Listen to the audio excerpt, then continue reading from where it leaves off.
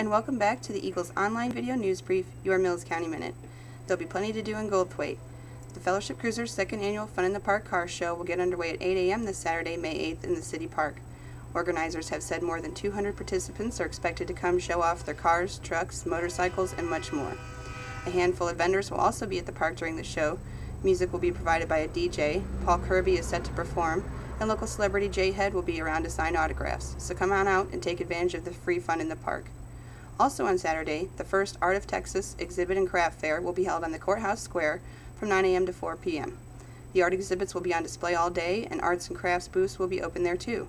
The Chamber-sponsored event will also include children's activities like pony rides, inflatables, face painting, airbrush tattoos, and more. Then on Saturday night, locals can come out to the Mills County Civic Center to watch outdoor movies. The Blind Side and Sherlock Holmes will be played courtesy of the Chamber and Stagecoach Outdoor Movie Theaters, starting at about 8:30 p.m. Admission, which includes both features, is $7 for adults and $5 for ages 12 and under. Lastly, but certainly not least, please remember Saturday is also the Uniform Election Day, with local races being held for the Fox Crossing Water District Board and Goldthwaite Independent School District Board. Polls are open from 7 a.m. to 7 p.m., and back issues of the Eagle, which feature information on the candidates as well as poll locations, are available at our office on Fisher Street. I'm Tamara Pledger, and this has been your Mills County Minute. Thanks for watching, and have a great weekend.